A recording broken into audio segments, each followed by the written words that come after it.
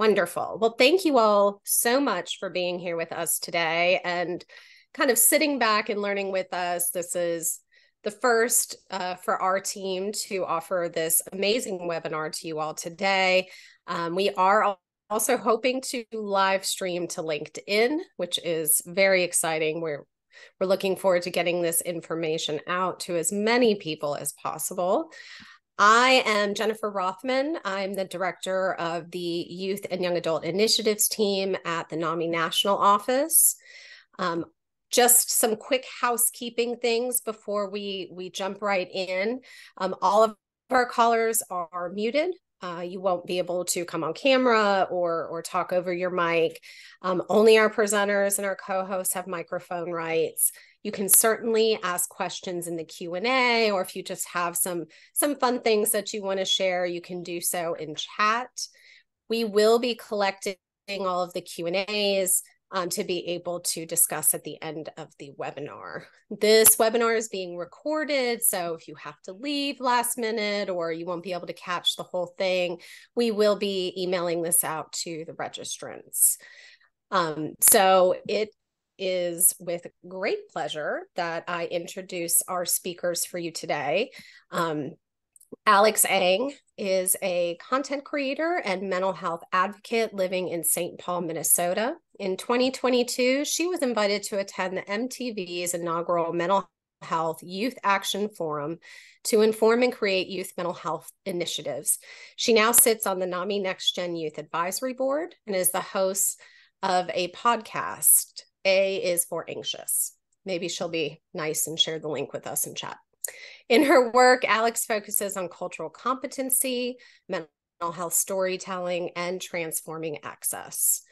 Meg Delp is a licensed marriage and family therapist and director of workplace mental health with NAMI, specializing in burnout, trauma, and relationships. She has provided education to organizations on topics such as psychological safety, DEI, and mental health, burnout, and trauma in the workplace. Currently pursuing her doctorate in human and organizational psychology at Touro University, Meg is passionate about understanding human behavior in professional settings and working to break down the stigma around mental health. Since joining NAMI this year, her work focuses on partnering with organizations to better understand the needs of their employees, build awareness around mental health at work, help create more caring corporate cultures, and provide the resources needed to be more mentally well. And we also wanted to make sure before Meg and Alex get started that we give a special thank you to the Hartford, who is a NAMI stigma-free partner, and they are also supporting today's webinar. So Meg and Alex. Great, thank you so much for that intro, Jen. Alex and I are so excited to get started and really dive into this topic. This is the first of three webinars, first of three NextGen at Work webinars that we'll be hosting. We'll have different hosts for each one. It's going to be great. But for this one, we are really taking a deep dive into identity at work and how our identity and our values play together at work, outside of work, all that fun stuff. But yeah, let's get started. Yeah, we can go to the next slide. All right, so we're gonna start off with a little activity, to get our brains truly, starting to think about what values look like in the workplace. So get your typers ready, the chat's open. Make sure to direct your chats to everyone so that everyone can see it and not just hosts and panelists. So yeah, we're gonna start out with talking about what you value more in the workplace. So put a heart in the chat if, pay is something that you value in the workplace, and type WL if it's work-life balance. And then you can raise your hand too if it's other. And then I want to invite people who choose other to, possibly share what they think in the comments, like what came to mind when I asked this question, and if it doesn't have to relate to work life or better pay. Okay, we have a lot of work life. You're on the right so call. much work-life balance. That's awesome. I also saw being appreciated and valued through recognition. Absolutely. Equitable representation. Fabulous. Great. I see a hand raised for other. you want to explain that one, go for it. If not, that's okay. But doing valuable work. Fabulous. Oh, an alignment of values. Well, this is the presentation for you, Gloria. We are here to talk about how important it is that our work really align with the values that we want it to. Fabulous. Any other thoughts before we move right along?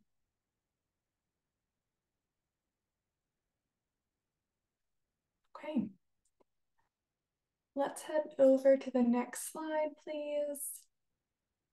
So we are going to do another quick activity here, just thinking about a time when you worked somewhere that didn't prioritize your mental well-being or align with your values.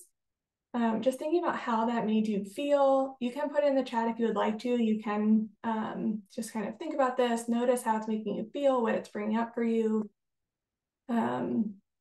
This one is really important to notice in our past jobs, but it also kind of helps us navigate our future jobs as well. So really evaluating how have you been feeling in past jobs, previous jobs, all those important things. Yeah. And I'm going to share a personal story as well, because this happened super recently. I'm going to share like a story about a time where I was working somewhere that wasn't very conducive to my mental health. And so the summer after I graduated from college, I accepted an internship. It was a research internship. And for that internship, I was required to travel to the West Coast for the first time. And due to a lot of factors, I think just being in an unfamiliar place for the first time, and I do have an anxiety disorder, and feeling a lot of the emotions from post-grad. The internship itself was also not very conducive. Like, they required you to work outside of like your normal hours, like 9 to 5.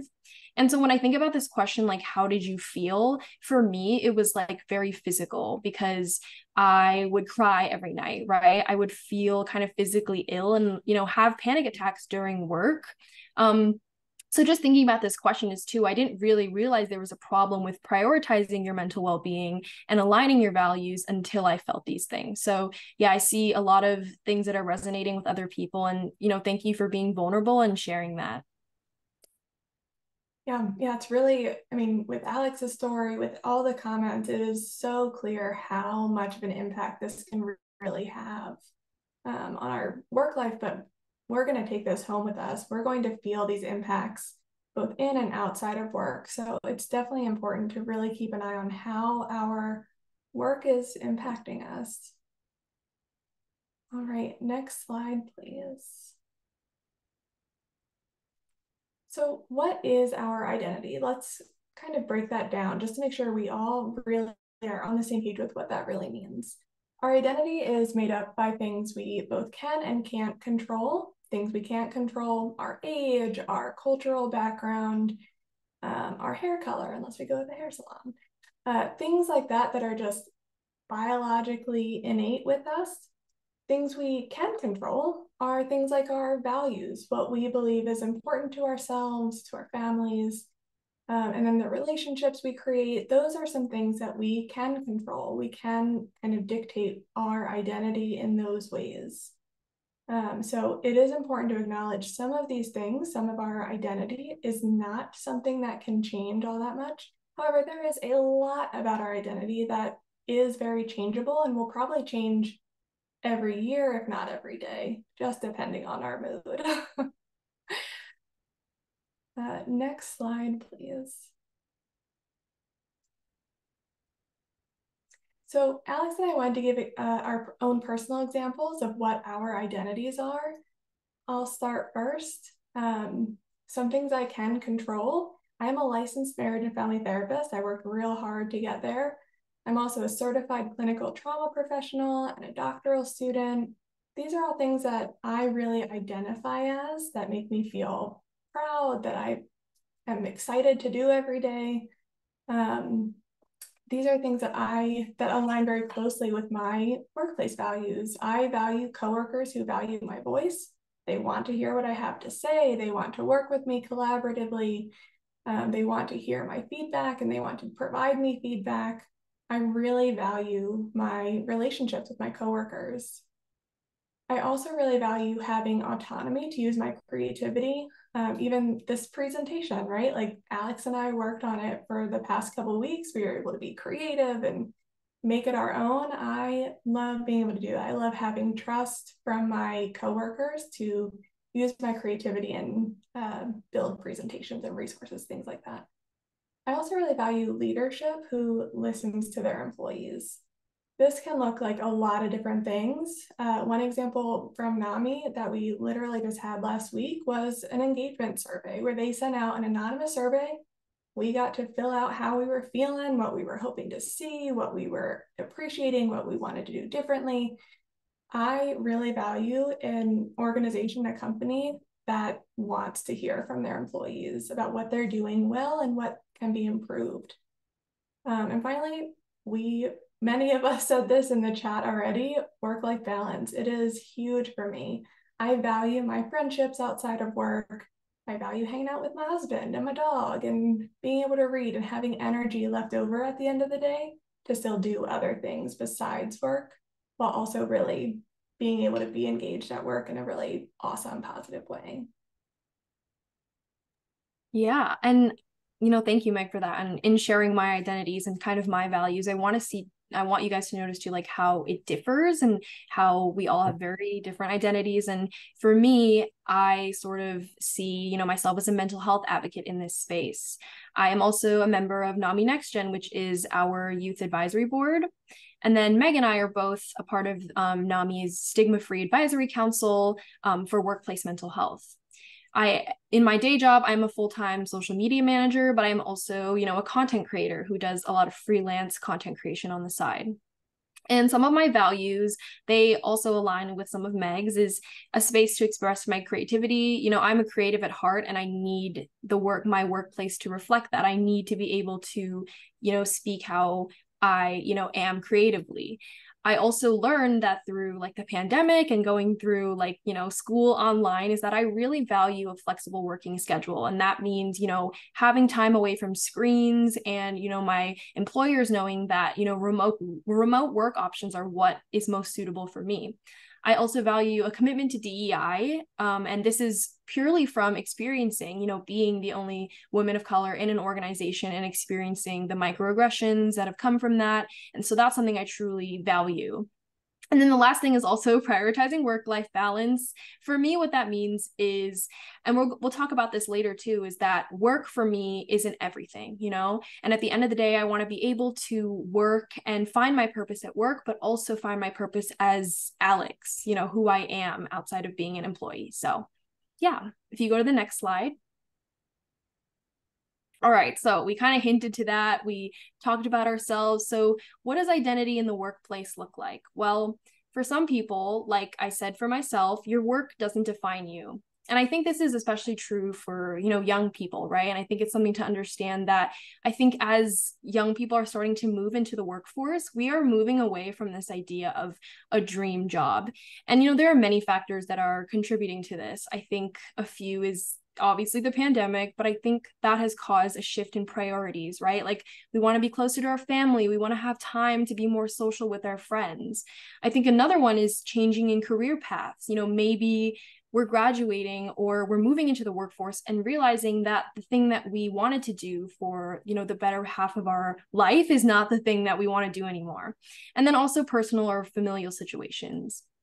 So for many, like myself, work is not work is not my life. It's a means to an end to receive a paycheck at the end of the day. And sometimes it may not support your passions and your hobbies or what you're interested in. So for many, their identity is not tied to like their place of work. But then on the other hand, work may also be a place that aligns with your values and who you are as a person. And for many, it's a place to like explore your identity. And who knows, you might find out that like you're a better leader than you thought, or hey, maybe you really like this job that you didn't major in college, right? But you're really enjoying the work and it's meaningful to you. So work can be a place where you feel seen and valued as an, not just as an employee, but as a person. So, but it's not one or the other. And I feel like a part of that is like working in the first place to really figure out your identity. Next slide. Yeah, so another, interactive kind of activity. So we'd love to know, like in the chat, what work means for you. I think that's really meaningful. And kind of the whole reason for this webinar as well in this series is really honing in on what work means to you and what your identity is. And the answer is going to vary. For me, like I said, work is a place where, I feel like I am fulfilling a purpose, but it might not be like my life's purpose, right? But I'm earning, enough to support my lifestyle. And I'm not ashamed to say that, the job I'm working in now is not my dream job, but it does align to some of my values. But yeah, Meg, I want to know what work means for you. For sure. So this has definitely evolved over time. Before I became a therapist, I had 14 jobs from high school to therapist, and they were all very, very different, and they each aligned with different parts of my identity, different parts of my values. When I was younger, like high school age, it was about the paycheck. But I got a job at a retirement home and ended up loving it. I ended up loving working with elderly people, hearing their stories. And that actually really ramped up this feeling of wanting to be a therapist. And so, over time, work has looked different for me in various ways, but it feels like there was always a little bit of my identity, a little bit of my values in each one. It wasn't until I became a therapist that it really felt like it clicked into place. Like, yes, we all need to make money. And being a therapist was really aligned with my identity, who I felt I was, what I wanted to do. And so sometimes it can take a little bit of adjusting, a little bit of figuring out like, well, I like this job for these reasons, this job for these reasons. How can I use what I've learned to really hone in on a job that answers a lot of these questions for me? So yeah, being a therapist definitely felt like it's when my identity and work kind of clicked into place together. And then even that started to evolve as I found organizational psychology, and now I find myself at NAMI. So even after finding something that aligns so well with my identity at age, I believe it was 25, even since then, it's changed over the past few years. So I think it's important to always be open to notice how your identity is shifting, how your values are shifting, and being open to see what that looks like with work. I'm loving all these values in the chat. Work is something I should be enjoying. Absolutely. 8 hours should be like 2 hours. Yes, love that. Work allows me to practice my passion. Awesome. Oh, a teacher. Fabulous. Passionate about the job. Love it. Yeah, Meg, I like how you just showed a true example of like how what work means for you has changed. And I think that is the case for a lot, but I think it's like about giving yourself grace and like not beating yourself up too much about if one of your values change. For sure. Yeah, and we learn so much about ourselves all the time, but also about how the work world really functions. But then also even world events can change our values. So yeah, always keeping an open mind about what's coming next for you can be really helpful. All right, let's go to the next slide, please. So let's look at some stats for our youth and young adults. So these stats come from a study that was done with the Hartford. And we found that 53% of Gen Z employees report high levels of stress at work. Over half of our young adults in the workplace have high levels of stress.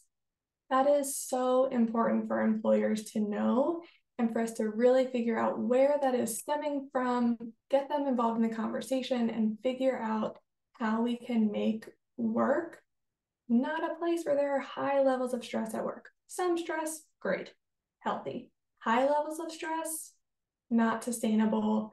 It's going to create, turnover, decreased productivity, absenteeism, all sorts of problems if we can't work with our Gen Z and figure out how to make work a place that is comfortable and healthy to be at. We also found that 41% of Gen Z employees say that stigma would keep them from seeking mental health support. this stat really surprised me. I know from being a therapist that my younger clients, they spoke to their friends all the time about mental health, very open advocates. Like Alex, you were saying, you're a mental health advocate. There's so much discussion about mental health, but it would appear that this does not translate to the workplace. For the reasons that we've talked about with identity, with values, Gen Z does not feel that they can talk about mental health at work. Alex, I'd love to hear some thoughts from you about, what you've experienced. I mean, you've had negative experiences with this. I'm curious your take on this. Yeah, I think at the end of the day, like younger employees and staff who are new to the workplace, like you said, I think mental health, I think also, in other like generations or, people of all ages, like, I think as a society, we're starting to talk about mental health more. And so, like you mentioned, all of this, I think people are there's a switch going off that people are like, okay, something's not right. Right. And I think these stats show that kind of how people are feeling, but also how it is keeping them from maybe speaking up, or again, why this stigma exists. So actually, that's a great segue to the next slide. All right, so I bet, like many of us, we've seen, the jarring headlines about young people at work. Some of the things, and again, these are all like stereotypes, right? And like how people choose to decide how to describe an entire like generation. They might say like lazy, and they say like we demand too much, right? And it seems like for the most part, the world has already decided what our identity looks like in the workplace before we've even had a chance to decide it for ourselves, right? So how are we supposed to do this? Prioritize our values, and then come up with our identity at work if people already think they have an idea. So the good news is these ideas about work for young people are shifting. And I think this cultural shift is going to have ripple effects for many other generations, for even the older generations who are working in the workplace right now. And like Meg said, people are understanding how mental health is now becoming an important value for everyone, right? Especially young people, and how that's going to translate into the workplace. So I wanted to share these new headlines to kind of combat all of the ones you've seen like on Business Insider or whatever. And especially this one where Gen Z grew up talking about mental health and they aren't going to stop talking about it at work, right? And I think this sets a new expectation or standard. And I especially like this quote from NAMI CEO Dan Gillison: "Work isn't just about how we make a living, it's where we find purpose and meaning, build community, and develop as whole people. Mental health is critical to achieving all of these." Yeah, you can go to the next one.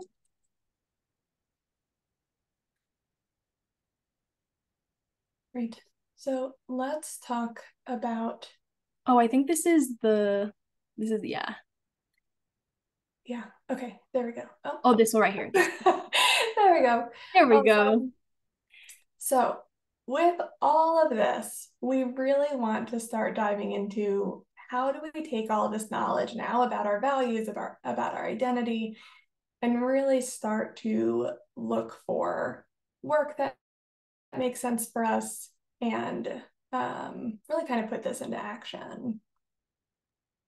Yeah, so I mean, we promised, tips and actionable things that you can take into your job search, or even like how you're working right now, right? So yeah, we're going to take you through the steps of how to prioritize your values and find your identity in the workplace. And so kind of like in the chronological order, what happens first? Like you start with finding a job. So here are some tips on, how to find a job that aligns with your values. The first one is deciding what your non-negotiables are. So instead of thinking of that as like it doesn't mean you being picky. It means setting boundaries for your employer and your work environment. Another tip is to start looking with, organizations that you know and love. So the job that I have right now is, I basically found it through looking at the job boards of organizations that I love, like NAMI. I don't work at NAMI, but that's an example, right? Like if I love the work that NAMI does, look at the job listings on organizations that you already trust and interact with as a consumer. The next tip is, widening your network. I think the best part about, social media, and I think how it can contribute to this, in promoting workplace mental health, is that nowadays you can connect with basically anyone. So specifically on LinkedIn, you can connect with hiring managers, recruiters, or even current employees who are working in the place that you maybe want to work at. And, I've done cold DM and cold email sometime where I'll just reach out to them and ask them about their experience, because that's going to help inform me. The next is to lean into your existing network.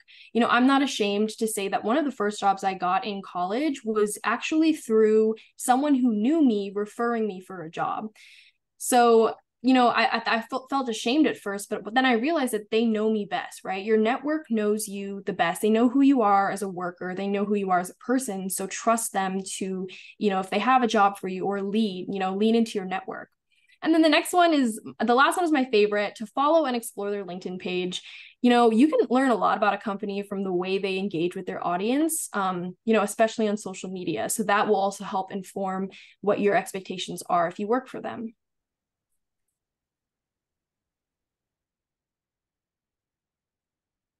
Awesome. So when you are job searching, we want to make sure the job fits for you. Maybe even take some time and ask yourself, does my current job fit for me? That can be a really helpful place to start.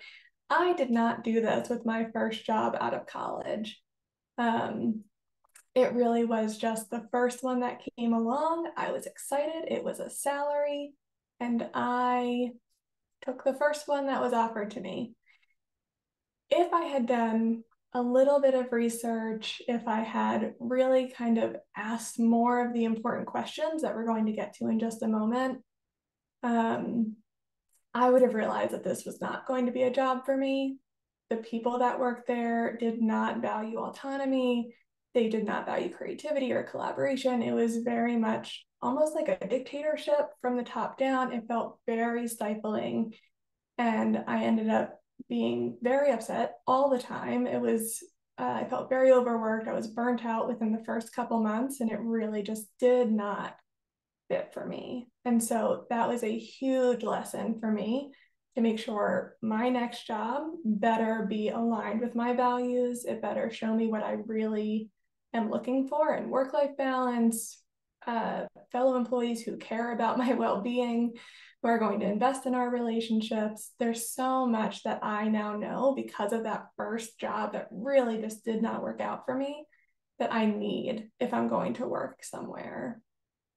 So definitely make sure when you're job searching, does it really fit?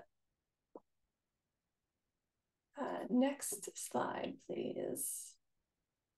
Yes. And then what happens after you, find a job that you like, most likely you'll move on to the interview process, right? And I think that the interview process is really where those questions, and even at the end of the interview, you're really able to shine and show a lot of yourself. And I know personally from talking to recruiters that they really appreciate people who ask questions. So we have some, sample questions to ask interviewers about workplace mental health if you are scared to approach that conversation. And I say that specifically because I didn't realize the value in asking these questions until, similarly like Meg, I accepted a job, without even interviewing, right?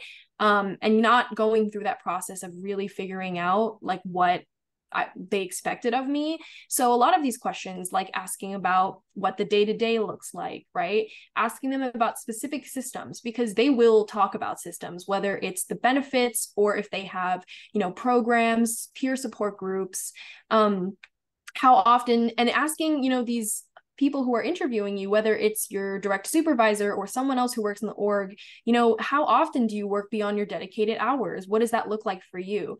And then the last one, which is my favorite, is how do you define success in this role? And I think all of these questions together, picking and choosing, it allows you to gauge kind of their expectations of what they want you to do as an employee. And then you can kind of match it up and see like if your identity and your values match up to that, and if you can actually fulfill those expectations.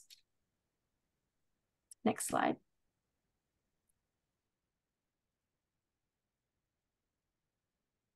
So once you get your job, you've interviewed, you've found this job that really feels like it's going to align with your values, there are still some things that you can do to really dive in and make the experience really come full circle. The work that you do is only part of your job if you want to really like invest in your coworkers, invest in the company itself. So let's dive into some different examples for how you can really invest in your values at work.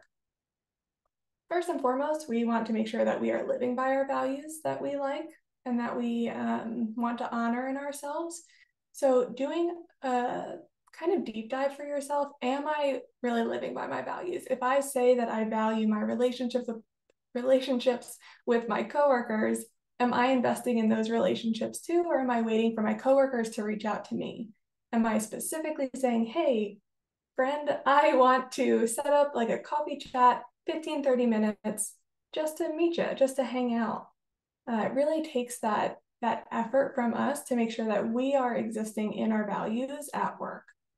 We also want to make sure that we're leading by example. If we say we value work-life balance, but we don't log off until 6, 7 o'clock at night, we are not leading by example. And so if we have values that we want other people to honor for us, we have to do it first. You can also do things like volunteering for initiatives or even start new initiatives. This could be in the DEI space. This could be an ERG, an employee resource group. These are like the new, most amazing things. It is really a peer group that is somewhere between HR and other employees to kind of be the go-between, figure out resources, wellness activities, things like that. They really can kind of amplify the employee voice. It's really cool. Definitely check it out. Some companies also offer peer-to-peer programs where you can mentor people or be mentored. Great options if your company has it, or again, you can take this to leadership, take it to your supervisor and see if it's something you could do. Some companies have engagement teams. I know one of the companies I was at, I was on what they called the Smile Squad. We did party planning, we did wellness activities, we had surprise cupcake days. It was great. It was so much fun. So if you have an engagement team or something like that, join if it's part of your values. If it's not already a thing and it's part of your values, definitely, think about creating it. It's a lot of fun. You can also look at integrating your values into your goal setting. So goal setting, very important for figuring out year to year how you want to grow as a person, as an employee. So see about, what are my values and are my values being reflected in the goals I'm setting for myself? One of the goals I mentioned was using my creativity and having autonomy. So goal for 2024, figuring out how to create and develop a new video resource. That could be a lot of fun. It could be a huge growing opportunity for me, something I've never done, but something I'm definitely interested in learning. You can also seek learning opportunities. LinkedIn Learning has a ton of awesome content.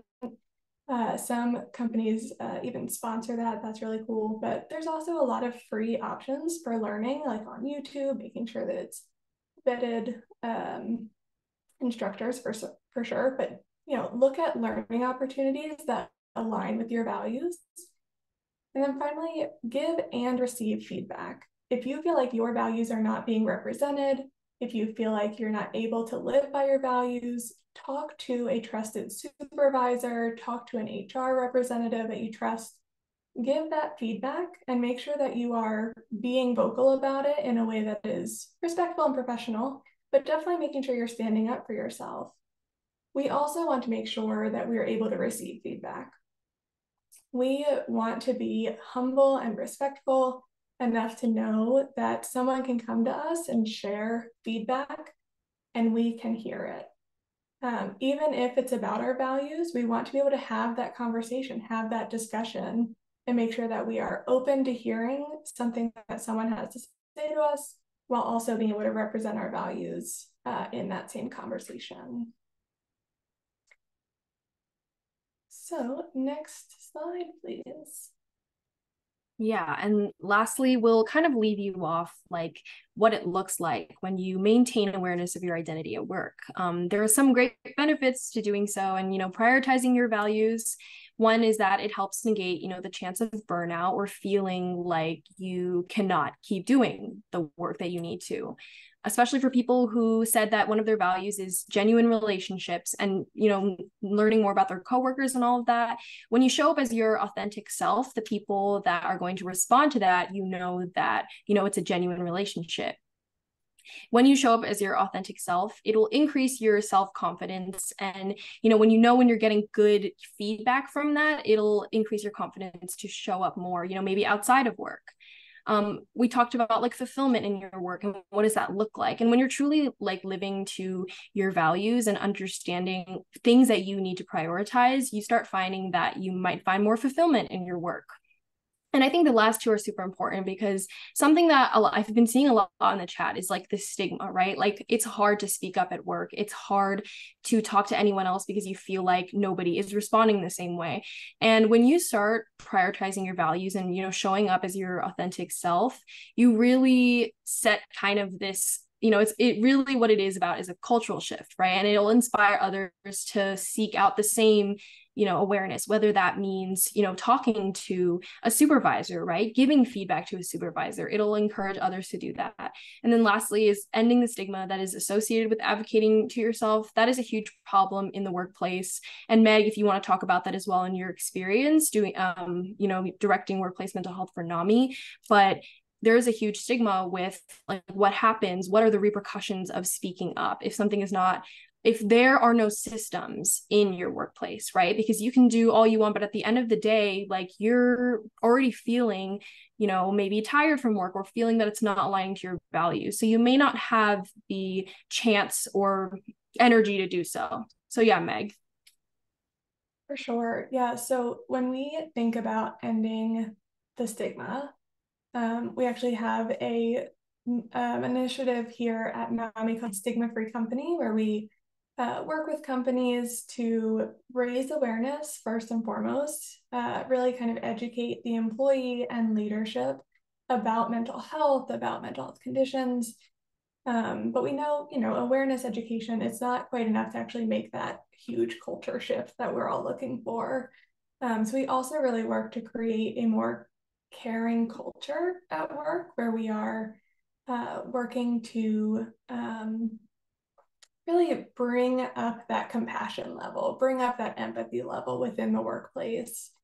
And then finally, we want to look at, benefits. We want to look at policies, procedures, all of those things really go into stigma at work and really kind of ending that stigma, making sure people feel comfortable talking about their own mental health, but also just advocating for their own values and what they need to be a healthy employee. So absolutely creating, amplifying that education, but also then being that leader to say, hey, I'm going to talk about this so that others feel comfortable. In general, people feel more comfortable talking about themselves if someone else starts. So if I go into work and I say, hey, y'all, I'm really excited to start working on relationships at work. Who wants to join me? Who wants to say, like, let's get a huge Zoom together and do the breakout rooms and like do one-on-one chats? I'm sure so many people at NAMI would want to do that. But it takes that one person to say, I'm actually going to make this happen. So yeah, really, it takes a lot of bravery, but it takes that one person to really stand up and really start it. I will also say there are companies out there who might not be ready for that, and it's important to know that as well. Some companies are farther along in their journey with stigma, mental health, values, all of that beautiful stuff. And so it is important to know kind of where your company is at with that. Maybe having conversations with trusted people first, see if there can be any traction. But yeah, definitely knowing your company is important whenever you're dealing with stigma and some more vulnerable personal items. Awesome. So that is all of our information today.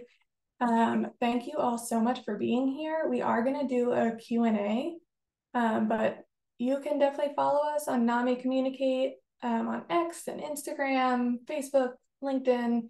Our NAMI helpline is open and available. That is the number, crisis number 988. You can call or text that number. Pass that one around. It's new. It's awesome. If you want to take the stigma-free company initiative back to your workplace, QR code is up top.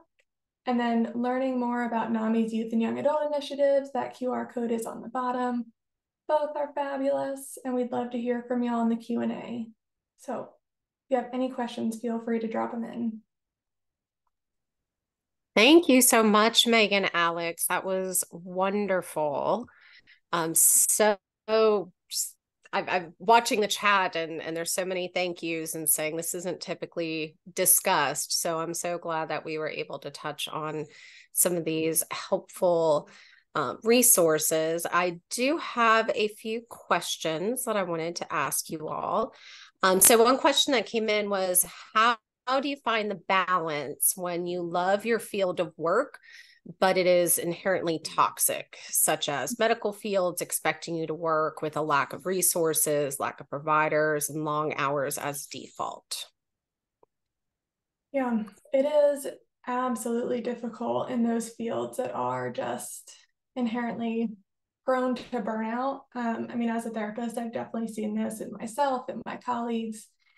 It is important to notice how you are working during the day. I mean, for myself, I needed to take even just 5 minutes between my clients. I would go to the bathroom, even if I didn't need to go to the bathroom, and I'd just hang out in there alone. I might even turn the lights off and just like have a little moment to myself to like do my deep breathing, do my mindfulness, and just hang out and reset, to then go back out, see my client.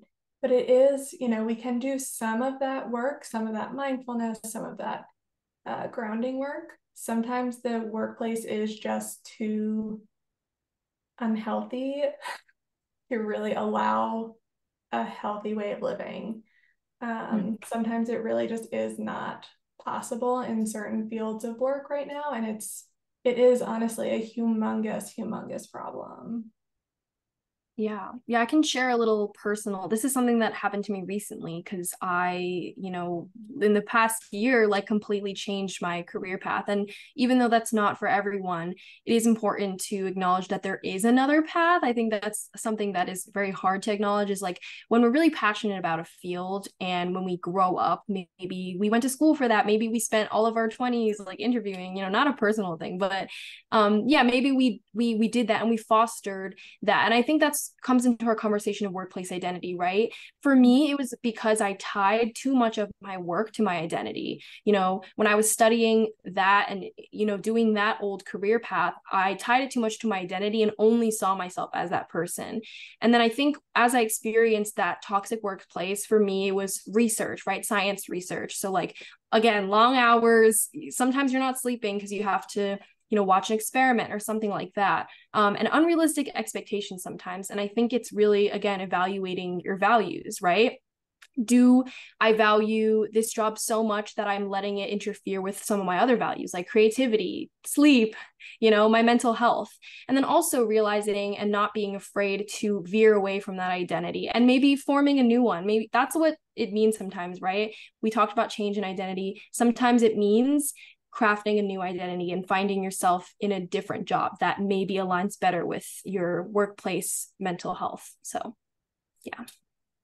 Absolutely. Thank you so much for that, Alex. That was beautifully said.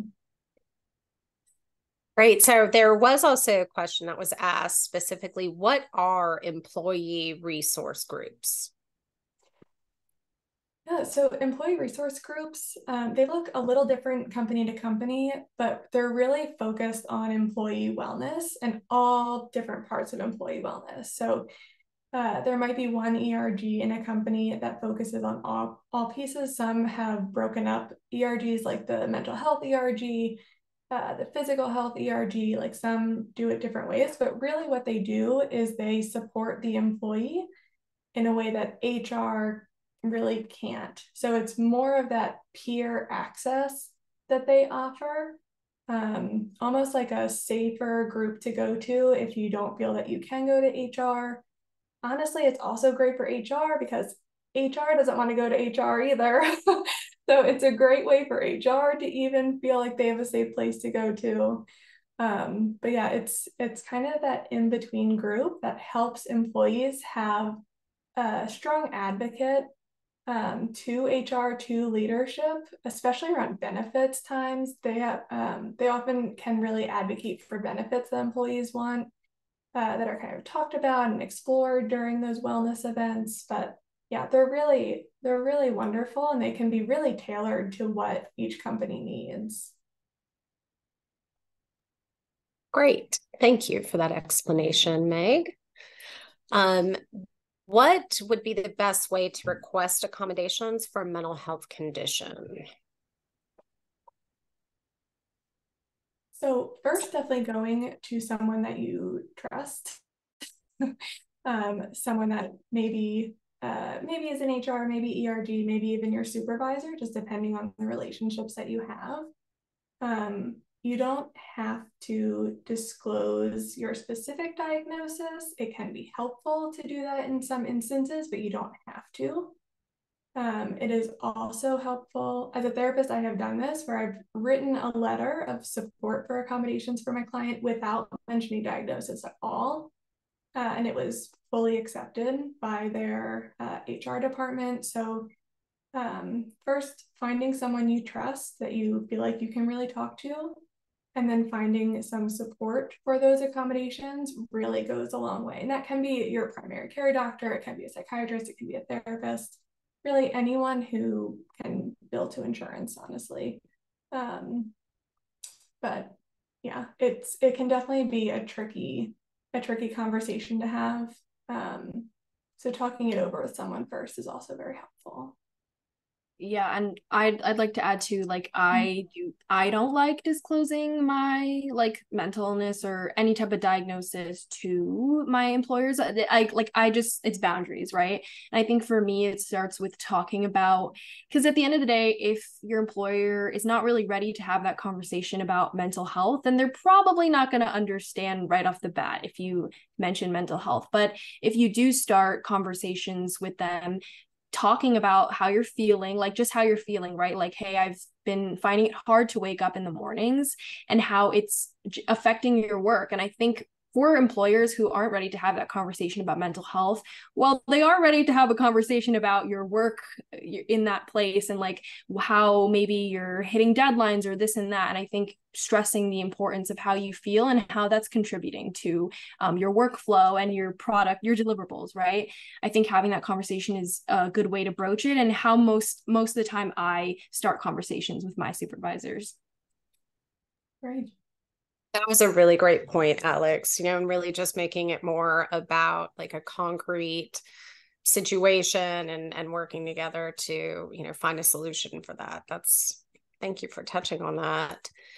So Alex, I got a question in for you that wanted to ask, what would you say is the most important thing for you to share for young people coming into the workforce, or who are currently in the workforce, around their values and mental health in the workplace?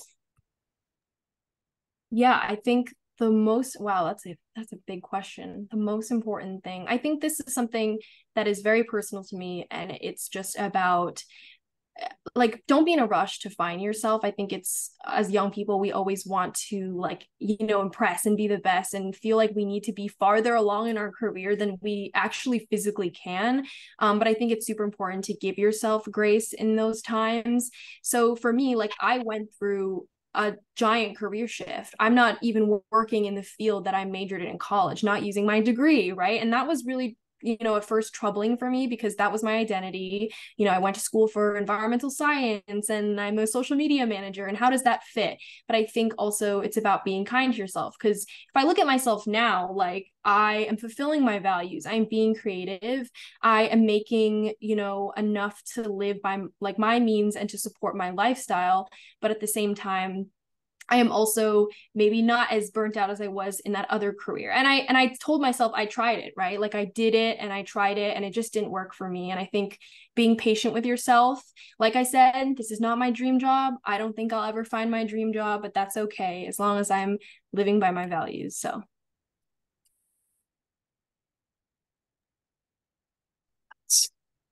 So another question that came in was, how do you set those boundaries around your values and work-life balance if your employer is not receptive to that? That can definitely be a difficult one. If you've tried to set those boundaries and your workplace is pushing back, that might be the time to go to HR and start that discussion on what you need to stay healthy. It doesn't even need to be an accommodations talk, anything very formal. It can just be that start of the conversation. I'm feeling unsupported in my role. What are my options? What are my resources? If you feel like you want to continue that conversation with maybe your supervisor, your manager, whoever you talk with first, try to emphasize that by holding these boundaries for yourself, you will actually be able to do a better job because you're going to have more energy for it. Oftentimes, we tend to think that if we just push through a little bit, just go past our boundaries a little bit, stay till 5:30, 6, we'll just get the job done, and then we'll be back tomorrow and we'll start over.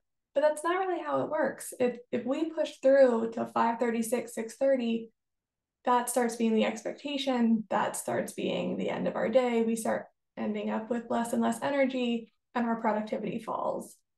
And so really explaining, I will be a better worker if I can sign off at the end of the day, if I can rest, if I can recuperate, recharge. I want to do a good job. I want to be there for my fellow employees, and I need to be able to sign off and rest in order to do that. So yeah, really reiterating that it is for the benefit of the job and for your fellow worker that you have and keep those boundaries. Yeah, I will also add, in my past job, I did not find that at work, and that was okay, right? But I found means of support outside. So like I joined this support group on LinkedIn, and it was just like a career support group, right? But then I found out that everyone was experiencing similar issues in the field, and I was like, okay, this is great. But I think ultimately, my first reaction to my employers not being receptive about it, it may not have been that it was time for me to go. But I think through talking to those people and finding that peer support, that ultimately led me to the decision to leave. So I think, again, it's not one or the other, or it's not always going to work out for you, right? So you might have to come to that answer, maybe take the long route. So Wonderful. So we keep having questions coming in. I do want to pay attention to time for everyone. For those of us on the East Coast, it is getting really close to bedtime. So we want to be respectful of time. I think we can probably fit in just a couple more questions. One that came in was, do you have suggestions for how to advocate for resources that the workplace may be hesitant to implement because of funding? So I think it's kind of a question too around return on investment. Yes. So first, there are lots of good free resources. But second, the World Health Organization actually did a fabulous study that shows for every dollar that a company invests in mental health, they see a $4 return. That is huge. And so just even taking that little statistic to your employer to show them, hey, if we invest in our employee wellness, particularly in their mental health, we all feel better and do a better job at work, come to work and be a little bit happier, be a little bit peppier because we're actually healthy people. So yes, $1 investment, $4 return. World Health Organization. Who doesn't want to make $3 extra? I know. Oh, it's that easy. Just take it to the dollar and cents. Sorry. What advice would you give to the person who may be creating the health and wellness program for their school or workplace? Yeah, I can briefly answer, and then Meg, I want to hear too. Meg has great stats and information. I think no matter what, for like whenever you're creating a program, it should always be informed with by like diversity, right? And so like making sure that there are employees, but I also think that there should be like higher like manager level people, because it can't just be all the employees like, you know, sitting in a room talking about that, right? There needs to be higher ups, you know, management in that conversation as well, so that they can genuinely hear, you know, what kind of problems they're tackling. Yeah, that's my 2 cents. What about you, Meg? Yeah, I would definitely add in some trauma training. That is very, very important this day and age for school systems to be trained, for teachers especially to have trauma-informed training. So yeah, DEI, trauma, I think those two would be the biggest. But yeah, I'd start there. And it just so happens that NAMI will be releasing a free trauma awareness training for youth serving professionals in June of next year. A little plug there. Fabulous. It's going to be amazing. So we've got one more question that I think we can fit in here. So someone said, my clients have difficulty identifying what their strongest values are. Does anyone suggest resources around that to support them? So I have a therapist friend who actually does a great values exercise where she cuts out all these like 80 different values, and she has one column where it's, if you couldn't live by this value, you would not be healthy. Like it would be a core part of yourself, and if you couldn't live by this, you would just feel like you were lost. And so it can be helpful to have that kind of visual layout. That's a fun exercise. But breaking it up a little bit more than just like very important, important, not important. It's like, these are my core living values. Yeah, that's just one idea that popped in my head. Alex, any ideas from you? Yeah, we got to end this session with a bang. And for me, it's definitely, like I said in that, you know, one slide, right? Widening your network and deciding your non-negotiables. Like, I am an introvert, but I am the best at DMing people on LinkedIn and reaching out to people online, because that's, you know, what feels comfortable to me. And I think by doing that, I find that a lot of hiring managers are actually very receptive to talk about maybe the position you're applying to, or even the company itself, right? Because at the end of the day, as much as you're trying to find a job that's the right fit, they're trying to find an employee that's the right fit. So you just have to keep that in mind when you're looking at these jobs and you're maybe afraid to reach out to someone, is that they want to know you, right? So yeah, that's kind of how I've done it, is talking to people who are in the field maybe that I want, or a completely different field, and just having a coffee chat with them. I kind of do that a lot, where I just reach out to people and, you know, ask them how they're doing in their work. Do they feel fulfilled by their work? So yeah. Wonderful. Well, with that, we are at time. Thank you again to Meg and Alex for just sharing all of their experiences and perspectives. We appreciate it so much. And for those who stuck with us to the end, wanted to share to please keep an eye out, follow us on our socials, sign up for our newsletters and email blasts, because we will have 2 more webinars in this series, with the next one being in late February. And we hope you can join again. Thank you all so much, and have a wonderful evening. Thanks, everyone. Thank you.